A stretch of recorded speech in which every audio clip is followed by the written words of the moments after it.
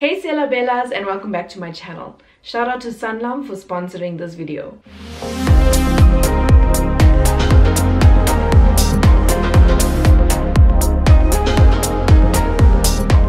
A few months ago, I posted a Q&A sticker on Instagram asking you to ask me questions about finances. Most of the time when I do these Q&A stickers on Instagram, I do get a bit of questions about how did we finance a house and how do we have two houses?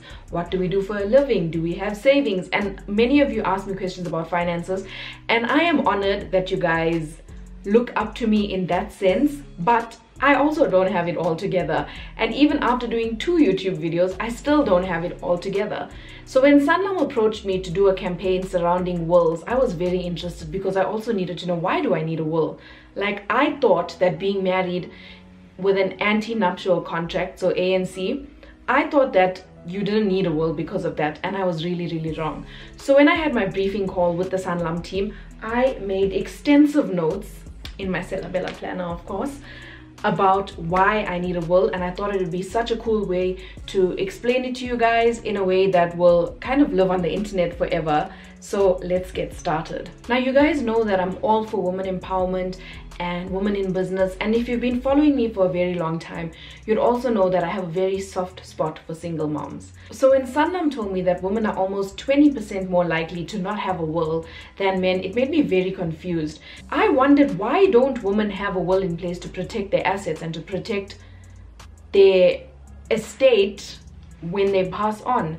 And also, another thing to remember is, in South Africa, 42% of households are run and headed by females. So other than me not thinking I needed a will because I had an ANC in place, I also thought that I didn't have enough assets. Let's be serious, guys.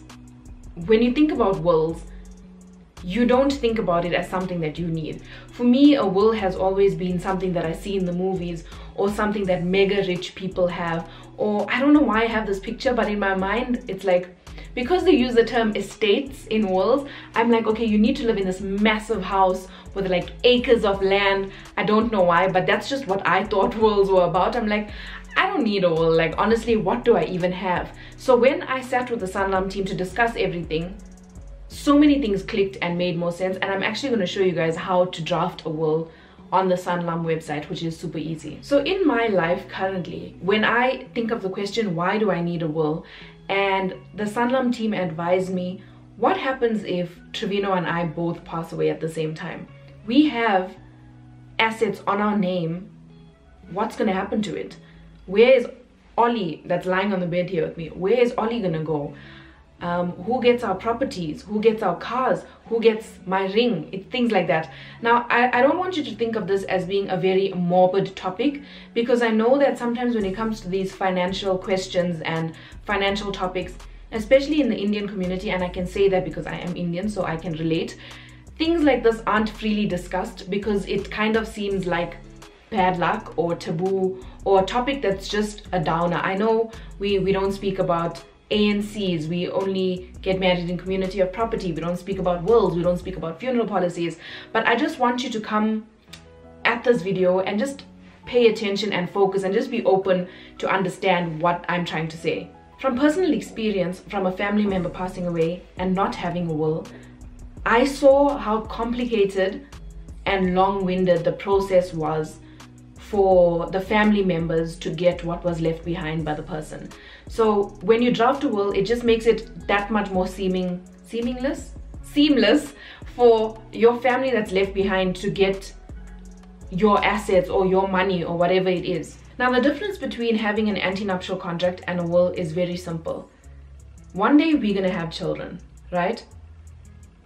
In our anti-nuptial contract, it doesn't say anywhere what our children will get. So for example, when Trevino purchased this ring, we purchased it from a company where they have a buyback option, where you can sell this ring back to them and buy a bigger one at some point, a bigger diamond at some point. And I said that's not something that I want to do, because this ring is so sentimental and it's the ring that Trevino chose to ask me to be his wife with.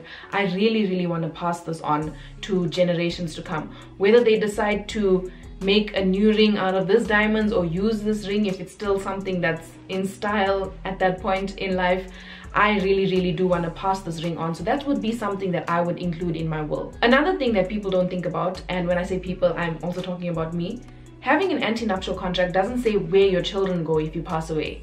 For example, we have kids like Ollie, like we have a pet now. We have kids and we pass away. Who takes care of our kids? Who's going to be guardian? Who's going to take care of them financially? I also asked the question, and again, this may seem a little bit morbid, but when I'm making financial decisions in my life, I ask every single question possible. For example, when we got married and we did our ANC, I asked the lawyer, I said, what happens if you die? To the lawyer, because what happens to our contract? Then she explained how that process works. So I asked the Sanlam team, what happens if my beneficiary also passes away? For example, if my beneficiary on my will is my husband, what happens if both of us pass away? And the lady gave such a good example. She said, sometimes, and just think about the movies now. Let's just try and make this a little bit less sad. Think about the movies when our whole family dies. Who gets what then? Because the husband has the wife as a beneficiary, then it's the children, but now everyone passes away. So she says she always recommends that in addition to your spouse and your kids, you add someone else out of your family, whether it's a parent, a sibling, a cousin, aunt, uncle, best friend, whatever it is. She recommends that you always add someone else to your will as a beneficiary too. Then I had the question of, what happens if you don't own your house or you don't own your car? Meaning that you still pay repayments every month, you still pay a bond every month. And she told me that most of these loans that you take from banks come with a credit life policy. For example, on the property that I own, I also have a credit life policy that I pay every month, where in the event of death, that policy will pay off the bond owed to the bank. Ollie, sir, thank you. So what type of assets can you add to your will? And I know that the majority of my audience are in a similar age range as me, so I'm assuming we kind of have the same type of assets. So I would say, in addition to a house and car, cool. The other things that people may not think about is, for example, pets. What happens to your pets? Jewelry of value, equipment that you may have. What else can I think of? Let me see if I can look around this room and think of things. Sentimental items. Guys, my grandparents bought us this Bible for our wedding. And this is something that I want to pass down to the next generation. So this will also be in my will. I think this is super important. So these are the things that you can add into a will. You don't have to be some rich old person living on an estate with like a farm and horses and 15 acres of land to have a will. You can create a will now.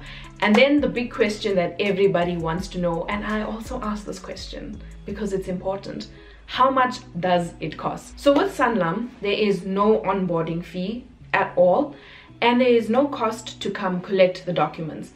So for some reason in South Africa, technology wise or something, the will can't be accepted if it's digitally signed. So Sanlam will arrange someone to come to your house, collect the originally pen ink signed will, and they'll take it back to their offices. So that's also done free of charge. They also keep it for you. Where do they keep it?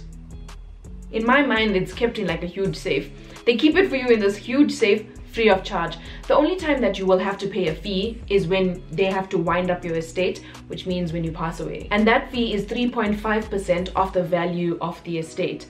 And something interesting that the lady also told me was that sometimes people actually speak to financial advisors, and as their estate keeps growing, so for example, as they buy more properties, businesses grow, make more money, they speak to financial advisors who then help them save for this 3.5%. Because say for example, and guys, Indian people love drama, and drama always follows, especially when someone passes away. Say for example, there are 7 kids and 3 of them are unemployed. Now, how many is that? Oh, maths. The 4 children left have to put money together to make this 3.5% to wind up their estate, to get what their parents left for them. And they feel like the other 3 who are unemployed don't deserve to get what's stipulated in the will because they can't afford it. So to avoid situations like that, some people actually save up this 3.5%, in advance by speaking to financial advisors, assessing their assets, and I feel like such an adult talking about this. So enough talking, let me show you how to create a will online. You'll need to fill in all your details, which I am just gonna breeze through because like I said, it's personal. It's important to remember when adding in your estate that you don't include your retirement funds, retirement annuities, and any policies nominated to be paid out to beneficiaries outside the estate.